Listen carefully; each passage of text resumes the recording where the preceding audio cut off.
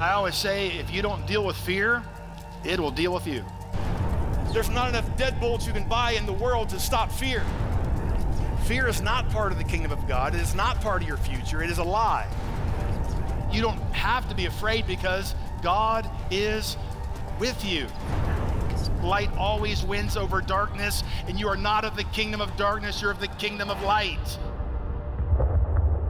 Today's message, faith over fear. You've got to stop thinking and saying what fear says and start saying what God says about your situation. I've read the scripture several times over the last few weeks, and I want to read it again. You should probably rehearse it over and over. Luke 10:17. The 72 returned with joy and said, Lord, even the demons submit to us in your name. He replied, I saw Satan fall like lightning from heaven. I have given you authority to trample on snakes and scorpions and overcome all the power of the enemy, and nothing. What does nothing mean to you? What's your definition of the word nothing?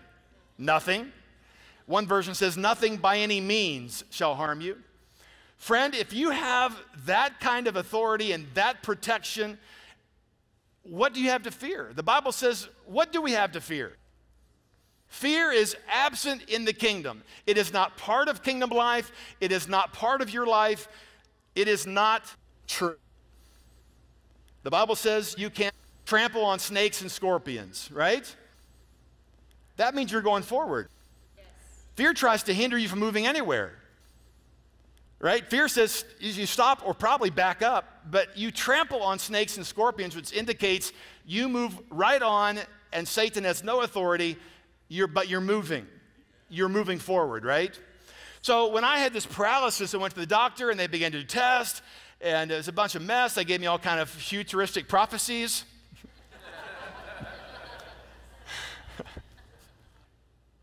And they said, you got to cut this out of your diet. Your body's all whacked out. You got to restrict. You got to change how you live. Confine.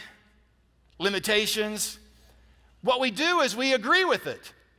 Well, I guess I could live without that. I mean, I guess it's better than die. I guess I'll take that one. I guess I'll confine myself. I'll restrict. I agree to that.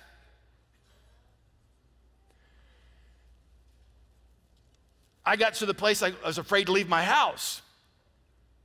I was a prisoner in my own body.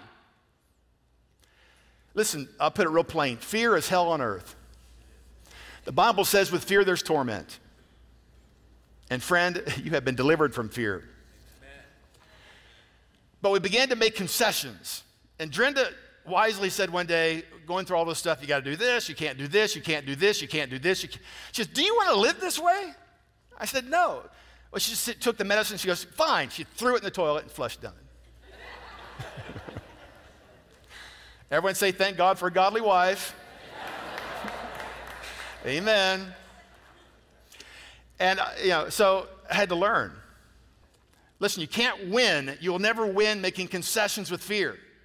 I've told this story a million times. I'll tell you again because it's a good illustration that going to the dentist one day, he hit the nerve. Just put the Novocaine in, my face went numb instantly, like a flash. Boom. It was no dentist in this church, so if you're thinking of someone's name, no. We have several dentists here, so I don't want you to think, But anyway, so I said to the dentist, I said, my face just went instantly numb. I said, what's the deal with that? He said, well, I hit the nerve. Okay. You're kind of waiting to, what next? He said, well, in about 80% of the time, it'll heal up. Okay. I've told you before, I did some foolish things. I went to a friend's house and told him what happened. They said, oh my God, my uncle's face is paralyzed. The dentist hit his nerve. He's paralyzed for life. This is a true story. I went down the street, talked to someone else. I have never in my life heard of anyone being paralyzed with a dentist. I've never, ever. But the first person I went to after that happened said their uncle had a paralyzed face. So I thought, surely I've never heard this before. I'm going to ask someone else. The second person I asked said, oh, my aunt's paralyzed. Same thing. I was like, I got to stop asking. And you need to stop asking. Because they don't have any authority. I need to find out what Jesus says about this. Anyway, so that night, I couldn't sleep, insomnia. I'm not going to ask how many have fear-based insomnia, but fear, problems, issues keep you awake at night, right? And so you got to learn how to handle that stuff. But I was laying there. My dad had Bell's palsy a couple years earlier. You know, Bell's palsy, you got this nerve that goes to your face right below your ear. And apparently it can get inflammation, cut that nerve off, and your whole side of your face stops working. My dad, he couldn't close his mouth. He couldn't close his eyes. His whole face drooped. And this little voice that night, you have a little twinge here, right? Bell's palsy. Well, sure enough, I do feel a little twinge there. Yeah, maybe. I woke up with full-blown Bell's palsy. I woke up with Bell's palsy. Couldn't close my mouth, couldn't close my eyes. I went to the doctor. I said, doctor, he checked me out. He goes, yep, you got a full-blown case of Bell's palsy.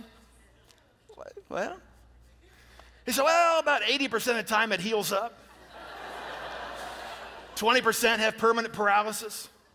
I wasn't going to ask anyone else, and I wasn't going to ask another doctor. I knew my problem was not my problem. My problem was I didn't have faith.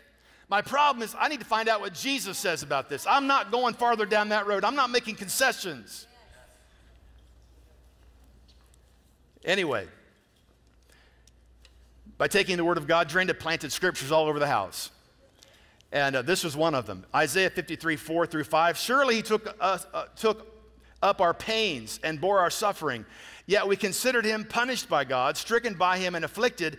But he was pierced for our transgressions. He was crushed for our iniquities. The punishment that brought us peace was on him. And by his wounds we are healed, or by his stripes we have been healed.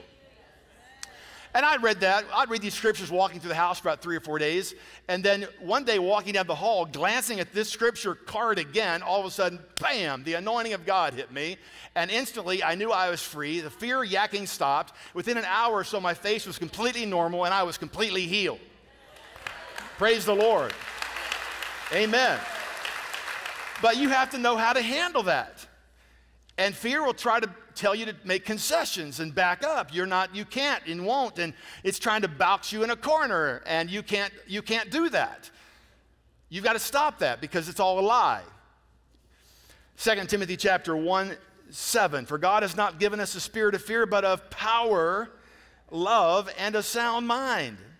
Now, through this series, we're going to talk to you how to get free from fear, how to overcome fear, how to deal with fear. We're going to cover that. But right now, I'm trying to lay a groundwork that, you know what, fear has pushed you in a corner. You're bigger than you think you are. Did you know that? Your potential is greater than you think you are. You can be doing great things because God is in you. And fear tries to tell you that you're incapable, that you're not lovely, you're an idiot, he's going to start naming all these adjectives about your life which don't match up what Jesus says about you.